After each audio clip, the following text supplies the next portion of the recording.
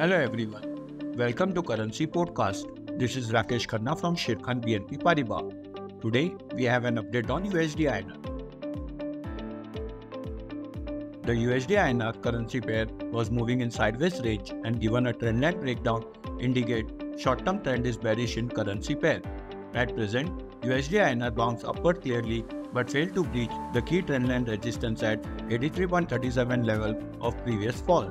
Noticing that the price consolidate below the resistance which support the chances of resuming the expected bearish trend in upcoming trading session efficiently.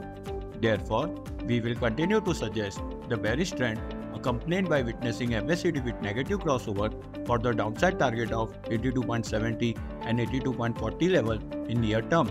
On the upside, key resistance hold at 83.37 level and break above will reactivate the bullish trend scenario.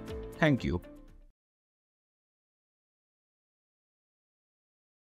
Investment in securities market are subject to market risks. Read all the related documents carefully before investing.